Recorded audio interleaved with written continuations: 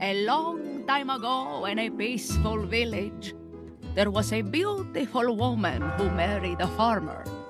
But the farmer did not want to do his chores. He only wanted to have fun. And one day, while he was dancing in the fields, he fell off a cliff and was eaten by a tiger, which is strange because tigers are not indigenous to South America. La sombrerona was very sad and always wore her husband's hat to remember him. Some time passed and she married an accountant, but soon he didn't want to count numbers anymore. He wanted to have fun and play in the jungle, and he too was eaten by a tiger. La sombrerona wore his hat too.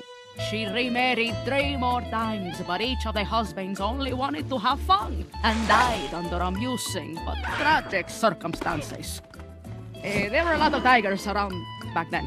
Anyway, La sombrerona wore all 5 hats, and when she finds people who are having too much fun and not doing their chores, she sucks the happiness out of them forever, the end.